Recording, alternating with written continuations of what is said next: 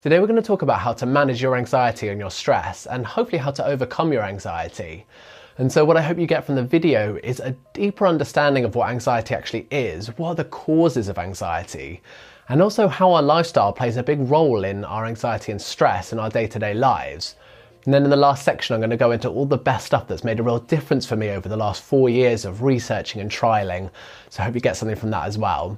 And because it's such an important subject, I feel, especially at the moment, next week's all going to be about how to help someone else when they're experiencing anxiety and when they're going through a panic attack. So welcome to The Power of Helping. My name's Reuben Wachs and I'm a trainee counsellor, and I'm passionate about improving people's lives so that they're then in a better place to empower and support the people around them. In my video about meditation a few weeks ago, I spoke about this statistic from the charity Mind, who said that on average in the UK, 1 in 4 people will experience a mental health issue in the next 12 months. So it's going to be really beneficial to understand more about anxiety, whether you're experiencing it now or you know people who are, or whether you just want to improve your mental health so you reduce the chances of experiencing it later. In essence, anxiety is a fear of uncertainty, so understanding more about it is going to be a great start to reducing the symptoms, because the more you know about it, the more you're going to feel like you have control, and there are ways of helping you reduce the feelings that you're feeling. For me, I found the more I know about it, the better I feel, and that was most true after not speaking to anyone about how I felt for a year, but then when I finally went to speak to a doctor and they diagnosed me with chronic stress and anxiety, although that was really challenging to hear, it finally made me feel like I have support, I know what's going on in me, and also there's actionable steps now that I can take to reduce the feelings that I'm feeling. But just to preface, it's really important to remember that everyone is individual, so some things might work for you, some things might not, and if you do need professional help, go and get it. Go speak to a doctor or a therapist. And also, if you're already under the care of a mental health professional and you feel a worsening at the moment, then please reach out to them. So let's get into understanding anxiety and stress. And I think it's really useful to remember that we all experience it to some degree, whether we're late for a train or we've got a job interview. And that kind of stress and anxiety isn't necessarily bad because it can help us get into a peak state. But when it becomes an issue is when it becomes active regularly in our daily lives. However, what's key though is to understand that whatever you're experiencing, it's not your body getting it wrong. It's actually an accurate response for whatever you're going through or whatever you have been through. So by far the most common causes of anxiety and stress are environmental causes, which means that it's something that's either happening to you or has happened to you. So you can have an acute type of stress and anxiety, which happens after a particular event, such as a car crash or some sort of trauma, or you can have chronic stress and anxiety, which is caused by exposure to situations which repeatedly release stress hormones in your body. So if you feel like your stress and anxiety comes from an experience or something that happened to you in the past, then as well as working on yourself, definitely speak to a professional like a doctor or a therapist, because they'll help you get through that. So as humans, we have innate needs. Like, we know that we have physical needs. When we feel thirsty, we know we need hydration. When we feel hungry, we know we need food. But anxiety is a signal that our body is sending that we need to get a psychological need met. So our mental health is something we really do need to take seriously. But one thing I really do want to get across is that I know that some people start to feel like their mental illness is who they're becoming. But it's really important to remember that our brain is frantic about our survival.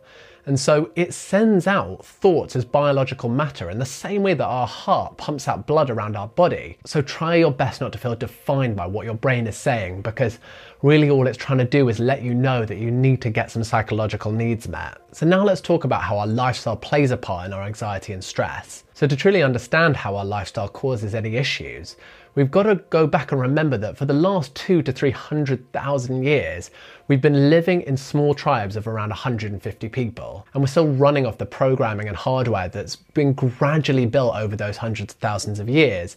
So we haven't actually caught up to this modern way of living. So stress back then would be caused by something like getting attacked by a lion or another tribe.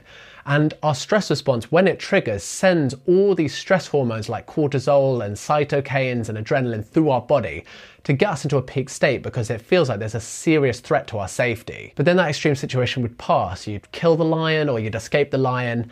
And that's what our stress response is built for, the huge peak and then the drop off. But as Dr. Rangan Chatterjee says, we're not being attacked by a lion, we're being attacked by our lives. So if you feel like you want to take a step towards reducing anxiety and stress by changing your lifestyle, but you don't really know where to start, quite a good place to be is just to think, are there any ways which you're living which are incredibly far away from how tribes lived? So are you getting out in nature enough? Are you connecting really with enough people? Are you getting enough exercise, or are you relaxing enough? Okay, so let's get into the four main areas of our health, which is our sleep, our movement, our nutrition, and relaxation. And I want to start with sleep because I feel like it's the most overlooked area of our health. You see, in our culture, we perpetuate this idea that doing more is better, but if you sleep more, then you're weak. Even short-term sleep deprivation increases levels of inflammation and stress in our bodies. And I know sleep isn't normally one of those areas where we plan to make sure we get enough sleep and the right sleep. But when you're facing companies like Netflix, for example, who recently came out and said that their biggest competitor was sleep, and you've also got social media creating the endless scroll, then we've got a situation where we've got companies spending literally billions of pounds developing ways to keep us awake. So we're probably going to have to make some sort of effort to make sure that we are getting sleep. So a few things you can do then. Firstly, you can reduce the amount of caffeine you're having after noon. Caffeine, especially coffee, it stays in our system for up to 12 hours. So if you have a coffee at, let's say, 12 o'clock, it's like you having a quarter shot of coffee just before you get into bed. And when you drink coffee, it definitely has quite similar symptoms to feeling anxious or stressed. So I'd say give reducing it a try and see if it makes a difference. So you can also set an alarm to remind you to start a bedtime routine. And I'd really recommend turning off any screens around 30 minutes to an hour before you go to sleep. And that means you can also read in bed, which can help you to relax, and that will help trigger sleep. And lastly, the best way that I found of getting more sleep and falling asleep easier is to get early morning light. And this perfectly brings us on to exercising. Now, if you came to me and asked me for one thing to start doing to help reduce your stress and anxiety, it would have to be going out for a 20-minute walk without your phone.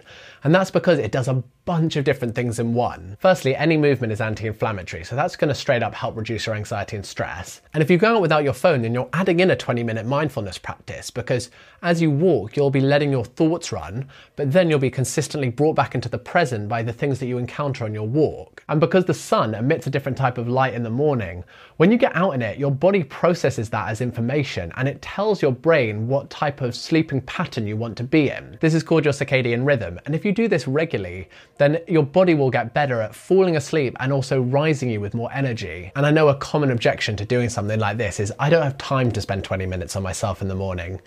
But if it's you that's saying that, then it's you that needs this most. And also some sort of yoga or running I have found to really help me reduce my anxiety and stress, so I really recommend them as well. All right, let's get into nutrition, and I think you'll be surprised at how much of an impact the food that you eat has on your mental health. So to show this, there was a study done called the SMILES trial, which took a random group of people with depression, and it gave half of the people social support, such as therapy, and the other got nutritional support. And having nutritional support meant that they were guided on having less processed foods, more vegetables, and more things like lentils, nuts, and seeds. Now, after an extended period, they found that 30% of the people on nutritional support had gone into full remission, which meant that they didn't have any symptoms of depression anymore, whereas only 8% of the people who had social support.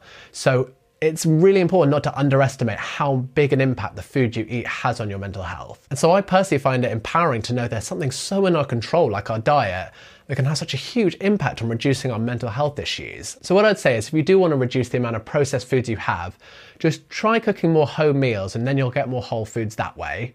And then if you do want to reduce the amount of animal products you have, I'd just say give it a go and see if it has a positive effect on you. Okay, so let's talk about the last pillar of our health, relaxation. And why this is important is because instead of activating our fight or flight response, we need to take time to activate our relaxation response to balance out the stresses in our lives. Now, I'm going to give some great ways for bringing in relaxation in the next section, but whilst we're talking about lifestyle, I want to take a second to talk about our phone use and how that impacts our mental health. Now, this needs a whole video in itself, but I don't think we can talk about our modern lives without talking about phones.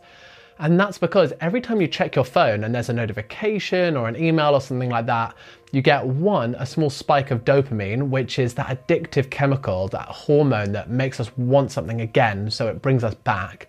But it also spikes our cortisol level, and that is the stress hormone. So if you think we check our phones around 100 times a day, we're getting these continual micro stress doses, which when they add up day after day, they leave us in a constant state of fight or flight. And another thing to consider is the amount of information going into our brain. And as we talked before, anxiety works off a fear of uncertainty.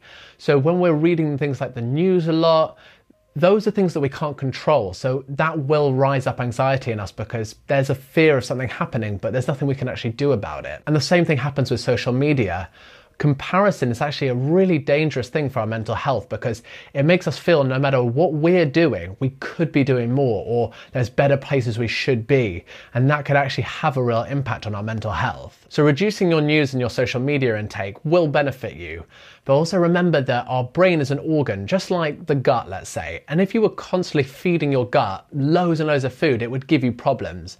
But the brain does the same thing. It has a limited capacity for the amount of information it can comfortably take. Now, these are worrying times, but if you find yourself worrying excessively, and especially if you're trying to get to sleep, there's something you can do which really helps, called a worry period. And what this is where you dedicate a certain amount of time each day to sit down with a pen and paper and write down all of your worries. And what that can do is it can help you look at these things more objectively from a distance and consider, are those worries and concerns, are they realistic? And also one thing you can do, which I have found so beneficial, is to charge your phone at night outside of your bedroom and just using an electric clock as an alarm clock. And then in the morning you can try and spend a bit of time, whether that's half an hour or an hour, before you check your phone.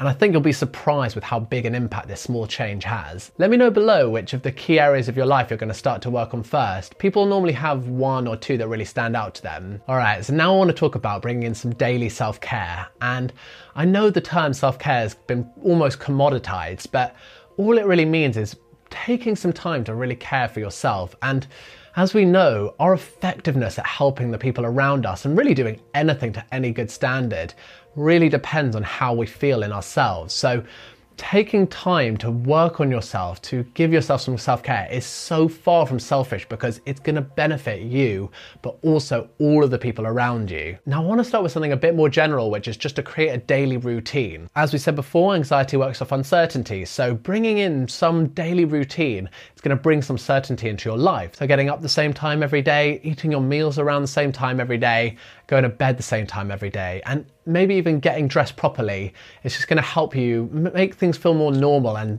you're in control of those things. And having that consistency and structure, it's going to allow you to bring in new helpful habits, such as walking for 20 minutes in the morning. And if you want to learn more about how to effectively bring in a new habit so that it sticks, I did a video on that last week. And talking about helpful habits, for me, I just think meditation is an absolute essential when it comes to mental health. I talk all about how to bring in meditation in my meditation video up there. But for me, I brought it in when I was at my worst, and I don't know where I'd be without it now. And one thing you can do to really help reduce anxiety and stress, especially when you're really feeling it, is to bring in some breathing techniques. The one that's had the biggest impact on me is the 3-4-5, where you breathe in for 3 through your nose, you hold it for 4, and then you let it out for 5. And when your out breath is longer than your in breath, it sends signals to your brain that you are safe and you're thriving and you're okay, and it helps reduce your stress and anxiety. Now, if you're experiencing stress and anxiety, I know how horrible a place it can be, and it can feel quite lonely. I implore you just to speak to someone about it. Speaking about it, it makes you feel better because you feel like you have support, and there are people out there, I guarantee, that are willing and ready to listen to you, to support you and to help you, and you're not weak for asking. I wish I'd chosen to speak to someone for that whole year when I was experiencing chronic stress and anxiety. And after I did, it just made the world of difference, knowing that I had some support and people giving me some actionable steps I could take to reduce the stress and anxiety that I was going through. And I want to suggest, if you are feeling negative or feeling quite bad, one pretty much surefire way of making yourself feel better is reaching out and helping someone else. Whether that's supporting someone that you care about or reaching out to an old friend and just checking in with how they're doing. Anything like that is just going to make you feel a lot better for having helped someone else. In summary, if you're experiencing any mental health issues, then you're not weak and you're not broken. Your body is accurately responding to a situation from the past or something you're going through, or many things you're going through right now. And so this should set you on a journey to look into your lifestyle and see, how can I reduce anxiety and stress in any of these key areas? And lastly, just speak to someone about how you're feeling, and they're going to help you get back to where you want to be. So thank you so much for watching The Power of Helping. If you got something from the video, then please consider hitting the like and the subscribe button. And if you know someone going through any mental health issues at the moment and you feel like they could benefit, then consider sharing it with them. And next week's all about helping someone else when they feel anxious and when they're going through a panic attack. So I'll see you then.